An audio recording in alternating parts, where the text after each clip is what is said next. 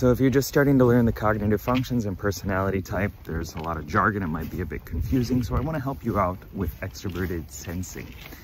So if we break down the function, it's extroverted, so it's engaged with the outer world, it's interacting with the outer world, the immediate, what is outside of you, yeah? And it's a perceiving function, so it's how you learn and gather information about the world, and it's sensing, so it's using your senses.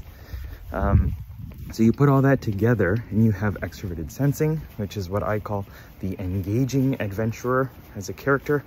And this is hands-on, it's present, it's in the moment, it's engaging in reality with all of your senses, as many as possible. And because of that, it often turns up experiences, it's kinesthetic, it's often focused on adrenaline and handling crises as well. Good luck.